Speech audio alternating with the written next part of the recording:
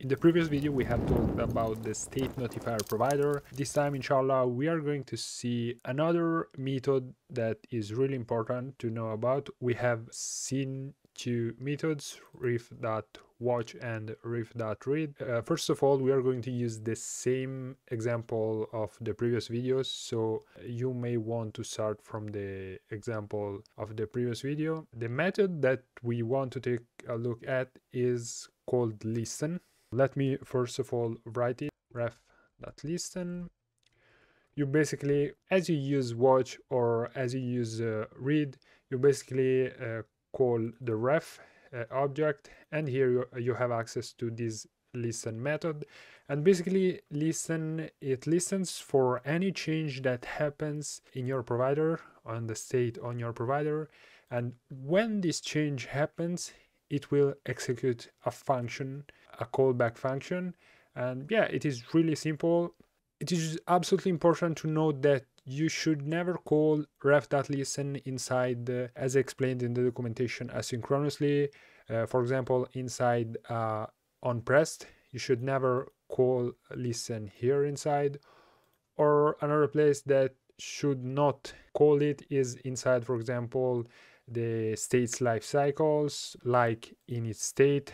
In this case, we don't have a stateful widget. This is a stateless widget, is a consumer widget, but you should use it instead of the stateless widget to get your ref. When you have a consumer stateful widget, inside your init state, you should never call ref.listen or other state lifecycle. So here we have our ref.listen. For example, we can call it inside the build, and don't worry, even if it is inside a build and you are using a consumer stateful widget, it will get called only the first time, so your function will not execute every time, so you shouldn't worry about this. It is important to note that you can call it inside the build. Another place that you can call it inside other providers. For example, if I have here state notifier provider, I can do something like this.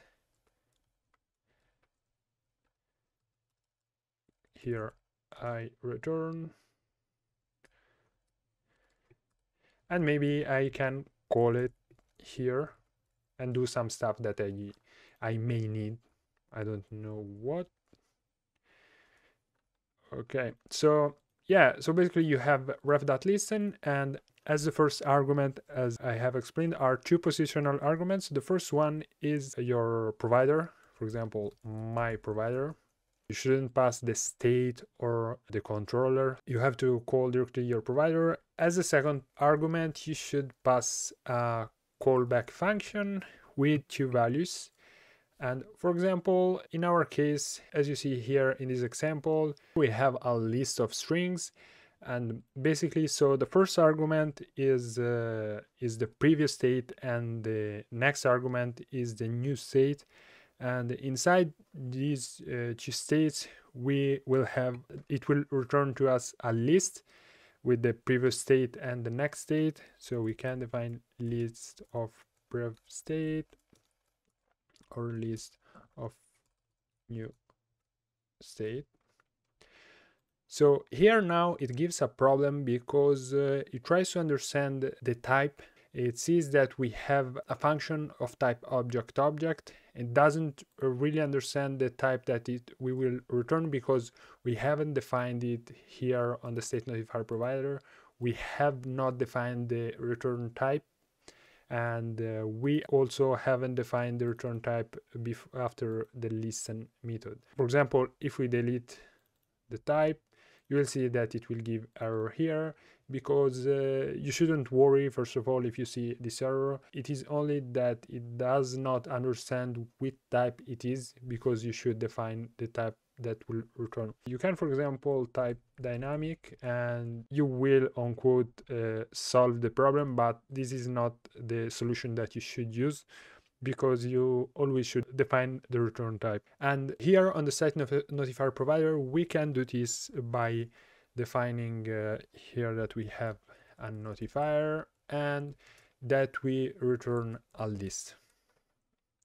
And obviously here now we can say that we will have a list, and here you should define the return type of your provider, because at the end your provider contains a list.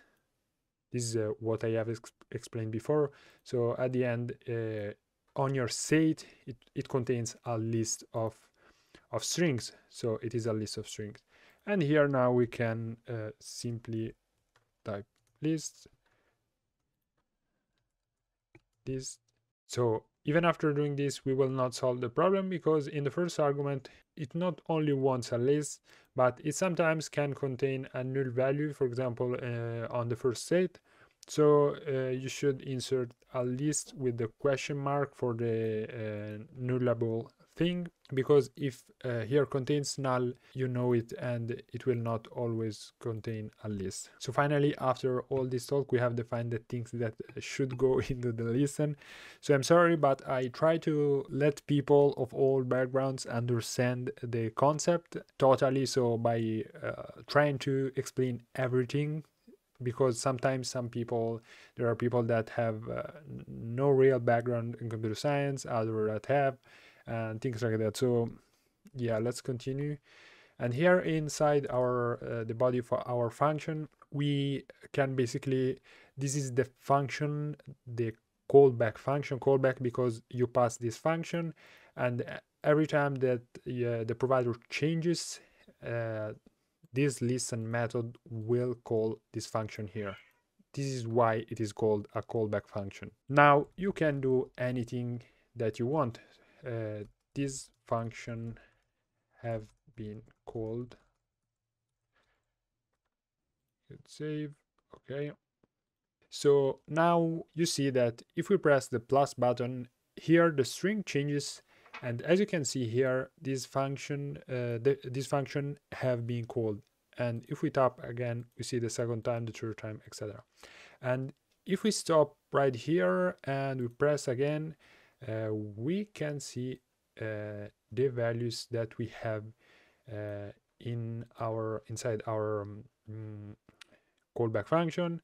And as I said before, we have our previous state that contains only 4 values, but here inside the new state we have 5 values that contains a new value, the number 83. And as you can see here, it doesn't show the number 83 because it is called before it renders averaging. But as you can see now here in the new state, you have the new value. So you have the previous state and the new state because sometimes you may need them in order to do some things. It depends on a lot of the cases, but you may need the previous state, you may need to compare it with the new state, etc., etc. You may not want really to show something because the previous state it is similar to the new state. I don't know. You have a lot of cases. Yes, I think that I have said everything. It is also important to note that, for example, in the documentation, it says that a real-world example is when you have you want to show a snack bar. So you listen to changes, then you show a snack bar. As you can see here, we have that, for example, you show a snack bar when an error happens, or you have a lot more cases. I have seen the real example applied in another website of another YouTuber. So let me go and check. And here it is, the example. The website is called 𝗍𝗟𝗘𝗏. It is basically the same implementation, ref.listen, with a counter state provider, and you have the previous state and the current state. At the end, it shows the snack bar with the new value. If we press the continue, we could see that things have changed and our print is shown here. So this is how it works, ref.listen. I think that I have said everything. As I have said previously, you shouldn't worry if you have ref.listen here inside the build. Obviously, this applies more with you have the consumer stateful widget, because ref.listen will get called only when something changes inside the provider. If you start your application, you could see that at the beginning this function will not get called, and here we have our breakpoint. It will not get called at the beginning, but only when something changes in your provider. So if I try, for example, to change something, it will call it right now.